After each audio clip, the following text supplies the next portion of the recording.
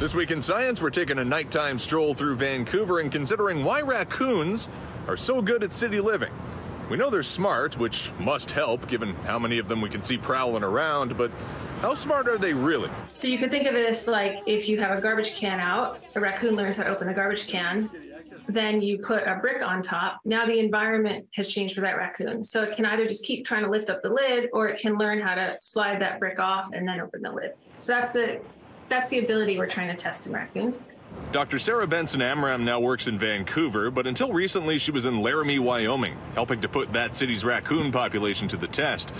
Over the course of several years, over 200 masked bandits were trapped and assessed for behavioral traits like aggressiveness and docility.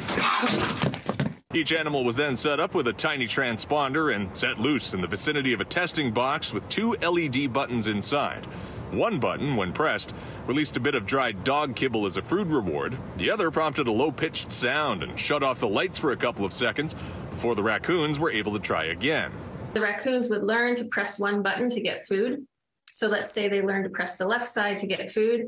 Then once they learn that, we would switch it. So we would stop rewarding left and we would start rewarding right. And we would see how many errors they made before they learned the new rule. And that was our measure of behavioral flexibility for the raccoons. Now, a field experiment like this can get messy if, for example, a whole family crawls into the testing box at once, but we did learn a few things. While the younger raccoons were more willing to dive into the test, the older ones were better at actually solving it. And the headline finding is that the more docile raccoons turned out to be the better problem solvers.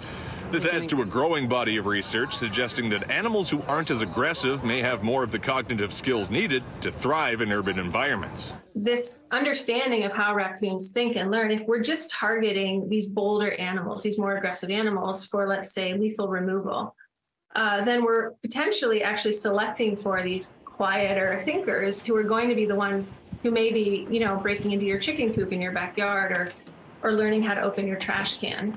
Studies like this are all about helping us understand how to peacefully coexist with urban wildlife. Benson-Amram is now part of a new experiment here in Vancouver, looking at not just raccoons, but coyotes, which have recently developed a reputation for attacking people in Stanley Park. With This Week in Science, Kurtis Doering, City News.